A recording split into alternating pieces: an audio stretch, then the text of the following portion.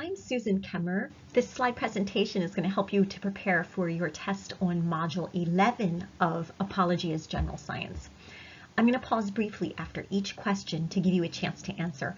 But if you need more time to answer, just hit the pause button to give yourself time to formulate your answer.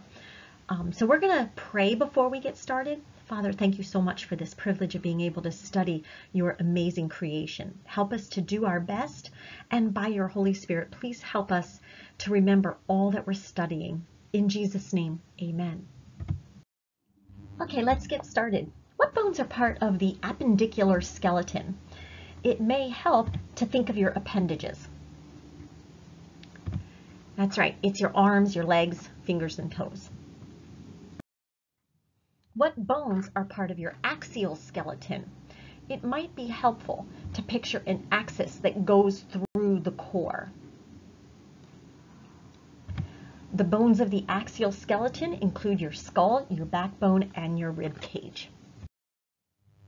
Okay, quiz time. Let's see if you were paying attention to those last two slides. What were the two kinds of skeletal bones in the human body? Remember, think appendages. Yes, appendicular bones. And now think axis or core. Good, axial bones. Let's move on. What two main things are bones made of? Minerals and collagen. What purpose or quality do minerals give your bones? Those rocks should give you a clue. It makes them hard. What about the collagen? What purpose or quality does collagen give bones? It makes them elastic.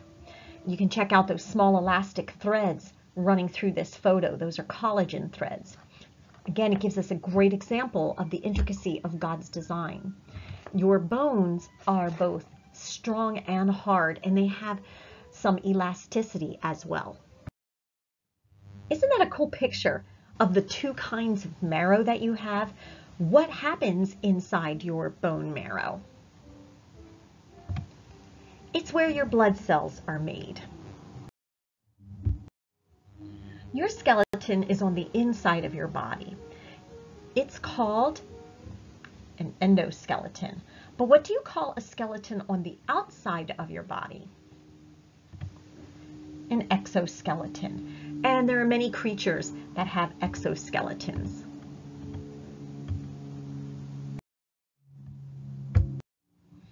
All of these animals with exoskeletons fall into a certain class. Do you know what this class of animals is called? Arthropods. It's interesting that man is always taking God's designs and copying them for man's use. It shows that there really is nothing new under the sun, as Solomon said. God already thought of it all. Scientists often study God's design and then look for ways to apply those designs to other inventions. Here are some examples of man-made exoskeletons. And if you've seen Iron Man, you know what I'm talking about. Let's talk about muscles. There are three kinds of muscles in your body, but we're only going to talk about two kinds. The first is your skeletal muscles. Obviously, skeletal muscles are attached to what? They're attached to your skeleton. What do your skeletal muscles help your skeleton or your body to do? To move. They provide motion. Do these muscles move on their own involuntarily where you have no control over them? Or do you make them move voluntarily where you control them? They move voluntarily. Basically, you volunteer your muscles to work. You decide to pick up your fork or scratch an itch, and these are also the muscles that make you smile or frown as well.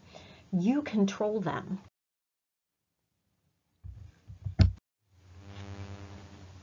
What connects your skeletal muscles to your bones?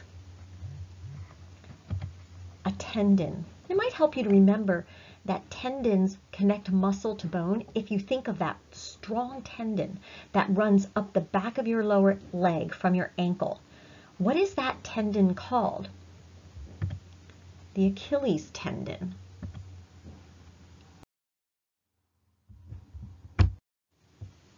Here's an awesome picture of a surgery being done to repair someone's Achilles tendon.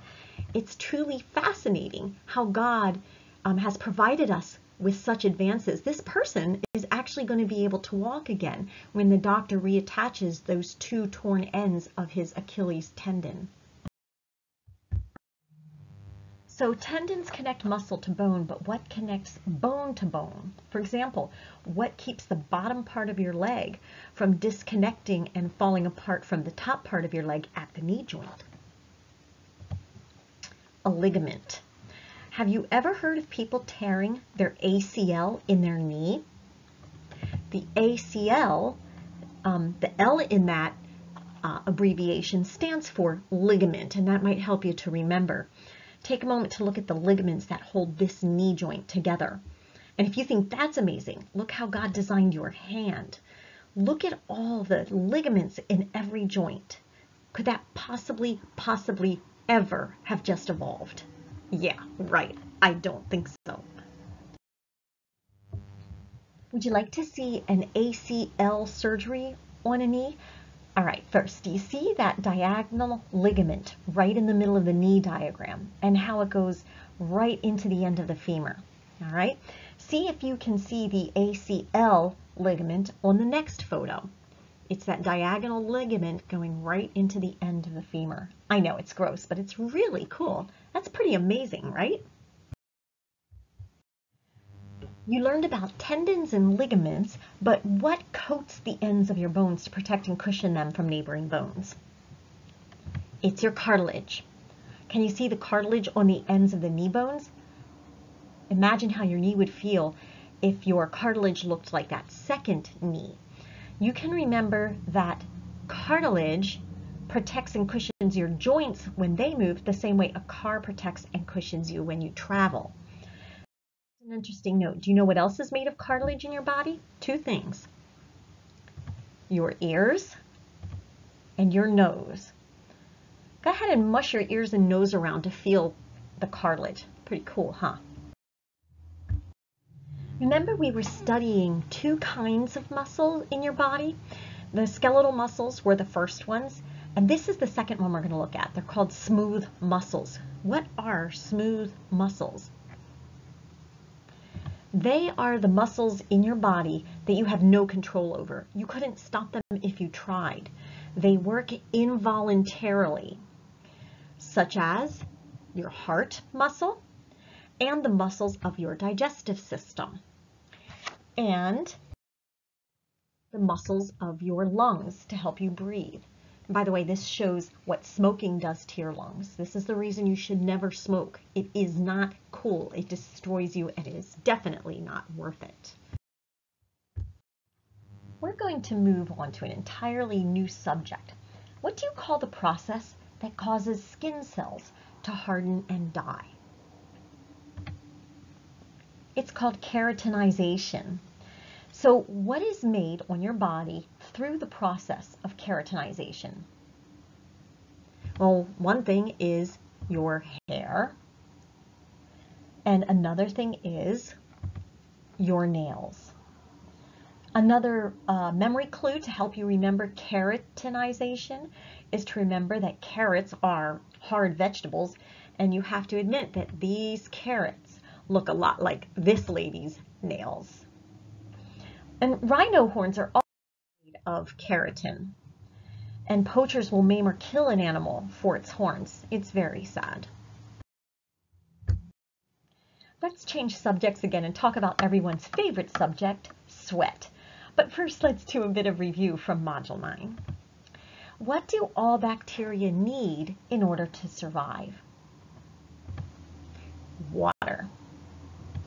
Now, if that's the case, what's one way that sweat contributes to your good health? Your sweat feeds the good bacteria on your skin. Remember, that's our first line of defense against harmful germs. Let's talk plants for a moment. If you remember your Greek and Latin roots, you'll remember that photos means light Any idea what phototropism is? It's the tendency of plants to grow toward the light. There are 5 classes of vertebrates in kingdom Animalia. I'm going to give you a 1 or 2 word clue for each, and you tell me what class it is. Fur, mammals. Feathers, birds. Fins, fish. Metamorphosis, amphibians. Scaled skin, reptiles. And the final one we're going to look at is animals without a backbone. These fall into the phylum of invertebrates. Now, kingdom Animalia is divided into 2 phylum, backboned animals, which are divided into those 5 classes we just talked about, and animals without backbones. And I just said this word. What do you call an animal without a backbone? An invertebrate. On this speed round, I'm going to give you a clue, and you tell me what class it's in. If it has hair and nurses its young, what class is it in? Mammal. Creatures in this class go through metamorphosis. They're born in water with gills, but they develop lungs and live on land when they are grown. What class is this? Amphibians. If it lives in water its entire life and it breathes through gills and it has fins, what class is it in? Fish. Animals in this class hatch from eggs and they're covered with feathers. What class is it? Birds. If it lives on land and is covered with scaly skin and it's cold-blooded, what class is it? Reptile. For this speed round, I'm going to show you a photo of an animal, and you're going to tell me what class or phylum it belongs to. This is a speed round. And again, just for your review, those 5 classes are mammal, bird, fish, amphibian, reptile, and then the phylum invertebrate. Fish, amphibian, mammal, bird, amphibian, reptile, fish, bird, invertebrate, mammal, reptile, invertebrate. What is this guy? Amphibian. Mammal, invertebrate, reptile, fish. And my favorite, what class? Bird. Now, if you were able to go through the slides easily with a good grasp of the concepts and you've read completely through Module 11 in your textbook and answered the on your own questions, then you're ready for your test. Let's pray that God's going to help you to remember what you've learned and will help you to do your best. Father God, please help these kids to remember what they've learned, to study with integrity and joy, and to glorify you as students of your kingdom. Help them to do well on their test. In Jesus' name, amen.